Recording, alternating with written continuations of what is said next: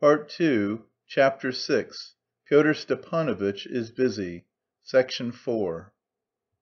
Though Pyotr Stepanovitch was perhaps far from being a stupid man, Fedka the convict had said of him truly that he would make up a man himself and go on living with him too.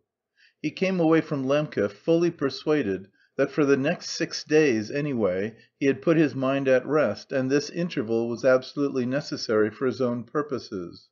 But it was a false idea, and founded entirely on the fact that he had made up for himself once for all in Andrey Antonovitch, who was a perfect simpleton. Like every morbidly suspicious man, Andrey Antonovitch was always exceedingly and joyfully trustful the moment he got on to sure ground. The new turn of affairs struck him at first in a rather favourable light, in spite of some fresh and troublesome complications. Anyway, his former doubts fell to the ground. Besides, he had been so tired for the last few days, so exhausted and helpless, that his soul involuntarily yearned for rest. But alas, he was again uneasy. The long time he had spent in Petersburg had left ineradicable traces in his heart. The official and even the secret history of the younger generation was fairly familiar to him. He was a curious man and used to collect manifestoes, but he could never understand a word of it. Now he felt like a man lost in a forest. Every instinct told him that there was something in Pyotr Stepanovitch's words utterly incongruous, anomalous, and grotesque, though there's no telling what may not happen with this younger generation, and the devil only knows what's going on among them, he mused, lost in perplexity. And at this moment, to make matters worse, Blum poked his head in. He had been waiting not far off through the whole of Pyotr Stepanovitch's visit. This Blum was actually a distant relation of Andrey Antonovitch, though the relationship had always been carefully and timorously concealed. I must apologise to the reader for devoting a few words here to this insignificant person. Blum was one of that strange class of unfortunate Germans who are unfortunate not through lack of ability, but through some inexplicable ill luck. Unfortunate Germans are not a myth, but really do exist even in Russia, and are of a special type. Andrey Antonovitch had always had a quite touching sympathy for him, and wherever he could, as he rose himself in the service, had promoted him to subordinate positions under him. But Blum had never been successful. Either the post was abolished after he had been appointed to it, or a new chief took charge of the department. Once he was almost arrested by mistake with other people. He was precise, but he was gloomy to excess and to his own detriment. He was tall and had red hair. He stooped and was depressed and even sentimental. And in spite of his being humbled by his life, he was obstinate and persistent as an ox, though always at the wrong moment. For Andrey Antonovitch he, as well as his wife and numerous family, had cherished for many years a reverent devotion. Except Andrey Antonovitch no one had ever liked him. Yulia Mihailovna would have discarded him from the first, but could not overcome her husband's obstinacy. It was the cause of their first conjugal quarrel. It had happened soon after their marriage, in the early days of their honeymoon, when she was confronted with Blum, who, together with the humiliating secret of his relationship, had been until then carefully concealed from her. Andrey Antonovitch besought her with clasped hands, told her pathetically all the story of Blum and their friendship from childhood, but Yulia Mihailovna considered herself disgraced forever, and even had recourse to fainting. Von Lembke would not budge an inch, and declared that he would not give up Blum or part from him for anything in the world, so that she was surprised at last and was obliged to put up with Blum. It was settled, however, that the relationship should be concealed even more carefully than before, if possible, and that even Blum's Christian name and patronymic should be changed, because he too was for some reason called Andrey Antonovitch. Blum knew no one in the town except the German chemist, had not called on anyone, and led, as he always did, a lonely and niggardly existence. He had long been aware of Andrey Antonovitch's literary peccadilloes. He was generally summoned to listen to secret tête-à-tête readings of his novel. He would sit like a post for 6 hours at a stretch, perspiring and straining his utmost to keep awake and smile. On reaching home he would groan with his long legged and lanky wife over their benefactor's unhappy weakness for Russian literature. Andrey Antonovitch looked with anguish at Blum. "I beg you to leave me alone, Blum," he began with agitated haste, obviously anxious to avoid any renewal of the previous conversation, which had been interrupted by Pyotr Stepanovitch. "And yet this may be arranged in the most delicate way and with no publicity. You have full power." Blum respectfully but obstinately insisted on some point, stooping forward and coming nearer and nearer by small steps to Andrey Antonovitch. "Blum, you are so devoted to me and so anxious to serve me that I am always in a panic when I look at you." "You always say witty things and sleep in peace, satisfied with what you've said, but that's how you damage yourself." "Blum, I have just convinced myself that it's quite a mistake, quite a mistake." "Not from the words of that false, vicious young man whom you suspect yourself. He has won you by his flattering praise of your talent for literature." "Blum, you understand nothing about it. Your project is absurd, I tell you. We shall find nothing, and there will be a fearful upset and laughter too. And then Yulia Mihailovna..." "We shall certainly find everything we are looking for." Blum advanced firmly towards him, laying his right hand on his heart. "We will make a search suddenly early in the morning, carefully showing every consideration for the person himself, and strictly observing all the prescribed forms of the law. The young men, Lyamshin and Telyatnikov, assert positively that we shall find all we want. They were constant visitors there. Nobody is favourably disposed to Mr. Verhovensky.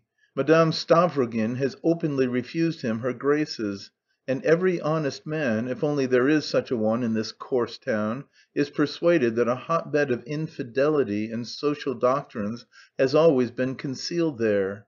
He keeps all the forbidden books. Ryliev's Reflections, all Herzen's works. I have an approximate catalogue in case of need."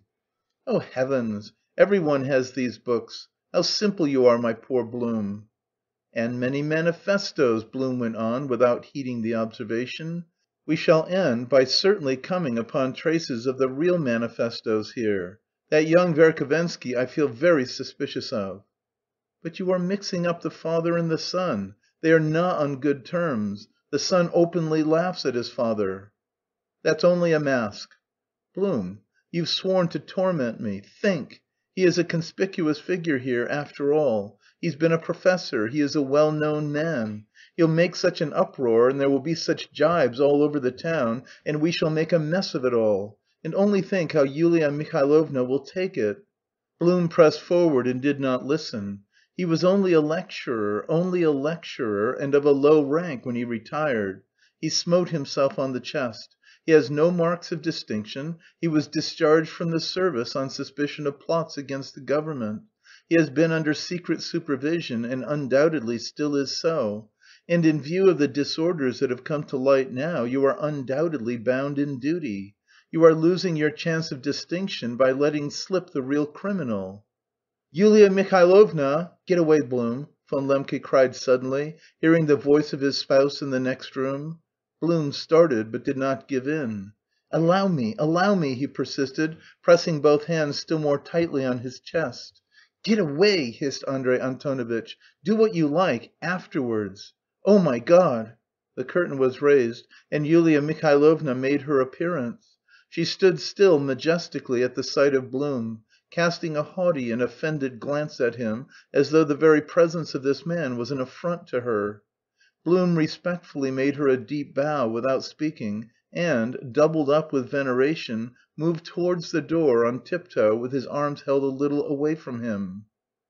Either because he really took Andrey Antonovitch's last hysterical outbreak as a direct permission to act as he was asking, or whether he strained a point in this case for the direct advantage of his benefactor because he was too confident that success would crown his efforts. Anyway, as we shall see later on, this conversation of the governor with his subordinate led to a very surprising event which amused many people, became public property, moved Yulia Mihailovna to fierce anger, utterly disconcerting Andrey Antonovitch and reducing him at the crucial moment to a state of deplorable indecision. Section 5 It was a busy day for Pyotr Stepanovitch. From Von Lembke he hastened to Bogoyavlensky Street. but as he went along Bykovy Street past the house where Karmazinov was staying, he suddenly stopped, grinned, and went into the house. The servant told him that he was expected, which interested him, as he had said nothing beforehand of his coming. But the great writer really had been expecting him, not only that day, but the day before and the day before that. 3 days before he had handed him his manuscript Merci, which he had meant to read at the literary matinée at Yulia Mihailovna's fête. He had done this out of amiability, fully convinced that he was agreeably flattering the young man's vanity by letting him read the great work beforehand. Pyotr Stepanovitch had noticed long before that this vainglorious, spoiled gentleman, who was so offensively unapproachable for all but the elect, this writer with the intellect of a statesman, was simply trying to curry favour with him, even with avidity. I believe the young man guessed at last that Karmazinov considered him, if not the leader of the whole secret revolutionary movement in Russia, at least one of those most deeply initiated into the secrets of the Russian revolution, who had an incontestable influence on the younger generation. The state of mind of the cleverest man in Russia interested Pyotr Stepanovitch, but hitherto he had, for certain reasons, avoided explaining himself. The great writer was staying in the house belonging to his sister, who was the wife of a kammerherr and had an estate in the neighbourhood. Both she and her husband had the deepest reverence for their illustrious relation, but to their profound regret both of them happened to be in Moscow at the time of his visit, so that the honour of receiving him fell to the lot of an old lady, a poor relation of the kammerherr's, who had for years lived in the family and looked after the housekeeping. All the household had moved about on tiptoe since Karmazinov's arrival. The old lady sent news to Moscow almost every day, how he had slept, what he had deigned to eat, and had once sent a telegram to announce that after a dinner party at the mayor's he was obliged to take a spoonful of a well‐known medicine. She rarely plucked up courage to enter his room, though he behaved courteously to her, but dryly, and only talked to her of what was necessary. When Pyotr Stepanovitch came in, he was eating his morning cutlet with half a glass of red wine. Pyotr Stepanovitch had been to see him before, and always found him eating this cutlet, which he finished in his presence without ever offering him anything. After the cutlet a little cup of coffee was served. The footman who brought in the dishes wore a swallow‐tail coat, noiseless boots, and gloves. "Ha ha!" Karmazinov got up from the sofa, wiping his mouth with a table napkin, and came forward to kiss him with an air of unmixed delight, after the characteristic fashion of Russians if they are very illustrious. But Pyotr Stepanovitch knew by experience that though Karmazinov made a show of kissing him, he really only proffered his cheek, and so this time he did the same. The cheeks met. Karmazinov did not show that he noticed it, sat down on the sofa, and affably offered Pyotr Stepanovitch an easy chair facing him, in which the latter stretched himself at once. "You wouldn't like some lunch?" inquired Karmazinov, abandoning his usual habit, but with an air, of course, which would prompt a polite refusal.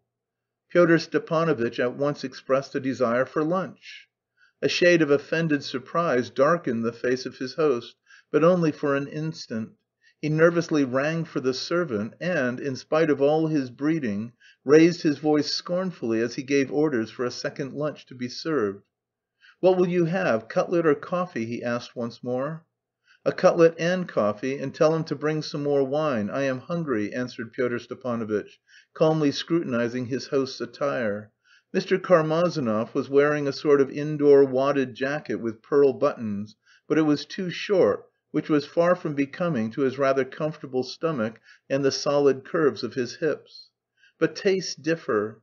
Over his knees he had a checkered woollen plaid reaching to the floor, though it was warm in the room. "Are you unwell?" commented Pyotr Stepanovitch. "No, not unwell, but I am afraid of being so in this climate," answered the writer in his squeaky voice, though he uttered each word with a soft cadence and agreeable gentlemanly lisp. "I've been expecting you since yesterday." "Why? I didn't say I'd come." "No, but you have my manuscript. Have you read it?" "Manuscript? Which one?" Karmazinov was terribly surprised. But you brought it with you, haven't you?" He was so disturbed that he even left off eating and looked at Pyotr Stepanovitch with a face of dismay. "Ah, that 'bonjour' you mean?" "Merci. Oh, all right. I'd quite forgotten it and hadn't read it. I haven't had time. I really don't know, it's not in my pockets. It must be on my table. Don't be uneasy, it will be found." "No, I'd better send you to your rooms at once. It might be lost. Besides, it might be stolen." "Oh, who'd want it? But why are you so alarmed? Why, Yulia Mihailovna told me you always have several copies made. One kept at a notary's abroad, another in Petersburg, a third in Moscow, and then you send some to a bank, I believe." "But Moscow might be burnt again, and my manuscript with it. No, I'd better send at once." "Stay, here it is." Pyotr Stepanovitch pulled a roll of notepaper out of a pocket at the back of his coat. "It's a little crumpled. Only fancy, it's been lying there with my pocket handkerchief ever since I took it from you. I forgot it." Karmazinov greedily snatched the manuscript, carefully examined it, counted the pages, and laid it respectfully beside him on a special table for the time, in such a way that he would not lose sight of it for an instant. "You don't read very much, it seems," he hissed, unable to restrain himself. "No, not very much." "And nothing in the way of Russian literature?" "In the way of Russian literature? Let me see. I have read something. 'On the Way,' or 'Away,' or 'At the Parting of the Ways,' something of the sort, I don't remember. It's a long time since I read it, 5 years ago. I've no time." A silence followed. "When I came I assured every one that you were a very intelligent man, and now I believe every one here is wild over you." "Thank you," Pyotr Stepanovitch answered calmly. Lunch was brought in. Pyotr Stepanovitch pounced on the cutlet with extraordinary appetite, had eaten it in a trice, tossed off the wine, and swallowed his coffee. "This boor," thought Karmazinov, looking at him askance as he munched the last morsel and drained the last drops, "this boor probably understood the biting taunt in my words, and no doubt he has read the manuscript with eagerness. He is simply lying with some object. But possibly he is not lying and is only genuinely stupid. I like a genius to be rather stupid. Mayn't he be a sort of genius among them? Devil take the fellow!" He got up from the sofa and began pacing from one end of the room to the other for the sake of exercise, as he always did after lunch. "Leaving here soon?" asked Pyotr Stepanovitch from his easy chair, lighting a cigarette. "I really came to sell an estate, and I am in the hands of my bailiff." "You left, I believe, because they expected an epidemic out there after the war." "No, not entirely for that reason," Mr. Karmazinov went on, uttering his phrases with an affable intonation, and each time he turned round in pacing the corner there was a faint but jaunty quiver of his right leg. "I certainly intend to live as long as I can," he laughed, not without venom. "There is something in our Russian nobility that makes them wear out very quickly, from every point of view. But I wish to wear out as late as possible. And now I am going abroad for good. There the climate is better, the houses are of stone and everything stronger. Europe will last my time, I think. What do you think?" "How can I tell?" "H'm.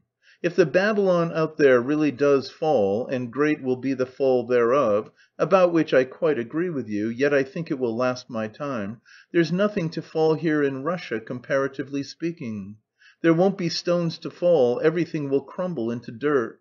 Holy Russia has less power of resistance than anything in the world. The Russian peasantry is still held together somehow by the Russian God. But according to the latest accounts, the Russian God is not to be relied upon, and scarcely survived the emancipation. It certainly gave him a severe shock. And now, what with railways, what with you, I've no faith in the Russian God." "And how about the European one?" "I don't believe in any. I've been slandered to the youth of Russia. I've always sympathised with every movement among them. I was shown the manifestoes here. Every one looks at them with perplexity because they are frightened at the way things are put in them. But every one is convinced of their power, even if they don't admit it to themselves. Everybody has been rolling downhill, and every one has known for ages that they have nothing to clutch at. I am persuaded of the success of this mysterious propaganda, if only because Russia is now preeminently the place in all the world where anything you like may happen without any opposition. I understand only too well why wealthy Russians all flock abroad, and more so every year. It's simply instinct. If the ship is sinking, the rats are the first to leave it. Holy Russia is a country of wood, of poverty, and of danger, the country of ambitious beggars in its upper classes, while the immense majority live in poky little huts. She will be glad of any way of escape, you have only to present it to her. It's only the government that still means to resist, but it brandishes its cudgel in the dark and hits its own men. Everything here is doomed and awaiting the end. Russia as she is has no future. I have become a German, and I am proud of it." "But you began about the manifestoes. Tell me everything. How do you look at them?" "Every one is afraid of them, so they must be influential. They openly unmask what is false, and prove that there is nothing to lay hold of among us, and nothing to lean upon. They speak aloud while all is silent. What is most effective about them, in spite of their style, is the incredible boldness with which they look the truth straight in the face. To look facts straight in the face is only possible to Russians of this generation. No, in Europe they are not yet so bold. It is a realm of stone. There is still something to lean upon. So far as I see and am able to judge, the whole essence of the Russian revolutionary idea lies in the negation of honour. I like its being so boldly and fearlessly expressed. No, in Europe they wouldn't understand it yet, but that's just what we shall clutch at. For a Russian a sense of honour is only a superfluous burden, and it always has been a burden through all his history. The open right to dishonour will attract him more than anything. I belong to the older generation and, I must confess, still cling to honour. But only from habit. It is only that I prefer the old forms. Granted, it's from timidity. You see one must live somehow what's left of one's life." He suddenly stopped. "I am talking," he thought, "while he holds his tongue and watches me. He has come to make me ask him a direct question, and I shall ask him." "Yulia Mihailovna asked me by some stratagem to find out from you what the surprise is that you are preparing for the ball to morrow," Pyotr Stepanovitch asked suddenly. "Yes, there really will be a surprise, and I certainly shall astonish," said Karmazinov with increased dignity. "But I won't tell you what the secret is." Pyotr Stepanovitch did not insist. "There is a young man here called Shatov," observed the great writer. "Would you believe it, I haven't seen him." "A very nice person. What about him?" "Oh, nothing. He talks about something. Isn't he the person who gave Stavrogin that slap in the face?" "Yes. And what's your opinion of Stavrogin?" "I don't know. He is such a flirt." Karmazinov detested Stavrogin because it was the latter's habit not to take any notice of him. "That flirt," he said, chuckling, "if what is advocated in your manifestoes ever comes to pass, will be the first to be hanged." "Perhaps before," Pyotr Stepanovitch said suddenly. "Quite right, too," Karmazinov assented, not laughing, and with pronounced gravity. "You have said so once before, and do you know, I repeated it to him." "What? You surely didn't repeat it?" Karmazinov laughed again. "He said that if he were to be hanged, it would be enough for you to be flogged, not simply as a compliment, but to hurt, as they flog the peasants." Pyotr Stepanovitch took his hat and got up from his seat. Karmazinov held out both his hands to him at parting. "And what if all that you are plotting for is destined to come to pass?" he piped suddenly, in a honeyed voice with a peculiar intonation, still holding his hands in his. "How soon could it come about?" "How could I tell?" Pyotr Stepanovitch answered rather roughly. They looked intently into each other's eyes. "At a guess? Approximately?" Karmazinov piped still more sweetly. "You'll have time to sell your estate and time to clear out, too," Pyotr Stepanovitch muttered still more roughly. They looked at one another even more intently. There was a minute of silence. "It will begin early next May and will be over by October," Pyotr Stepanovitch said suddenly. "I thank you sincerely," Karmazinov pronounced in a voice saturated with feeling, pressing his hands. "You will have time to get out of the ship, you rat," Pyotr Stepanovitch was thinking as he went out into the street. Well, if that imperial intellect inquires so confidently of the day and the hour, and thanks me so respectfully for the information I have given, we mustn't doubt of ourselves." He grinned. "H'm! But he really isn't stupid. And he is simply a rat escaping. Men like that don't tell tales." He ran to Filipov's house in Bogoyavlensky Street. Chapter 6,